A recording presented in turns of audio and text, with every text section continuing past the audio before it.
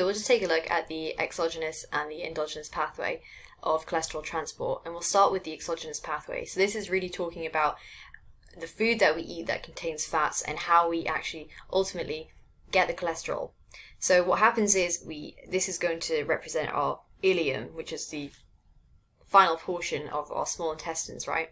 So what happens is the cholesterol and triglycerides from the foods that we eat are broken down into fatty acids, cholesterol, and glycerol, which will then be packaged into our chylomicrons, and this transport is mediated by the Niemann-Pick C1-like transporters at the brush border of the ileum. So the chylomicrons have been packaged into these vesicles. They have moved into the lacteals of the lymphatics. They then move into the bloodstream, where they can be acted on by lipoprotein lipase on the surface of the vascular endothelium. This will allow for the triglycerides, which are packaged within the chylomicrons, to be liberated. They move into the adipose tissue and the muscle, leaving behind a chylomicron remnant, which has very little triglycerides left and predominantly now has the cholesterol esters. Then, by virtue of its ApoE surface protein, it will bind to receptors that recognize the ApoE protein, and cholesterol can be liberated.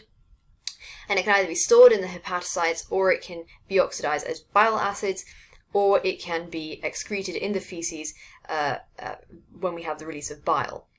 Then this cholesterol can actually also enter the endogenous pathway. So cholesterol that has made its way from the exogenous pathway can enter the endogenous pathway, but we also have in the endogenous pathway the synthesis of cholesterol.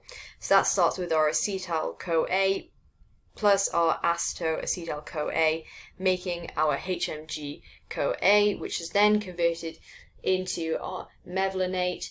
From mevalonate, it turns into our farnesyl polypeptides, then into squalene. From our squalene moves into lanosterol, and then we get our cholesterol here, which can obviously be inserted either into the plasma membranes, depending on the environment that we're dealing with. It can either be used for rigidity, or it can be used to maintain some form of flexibility within the plasma membrane. This cholesterol will then be packaged into very low density lipoproteins.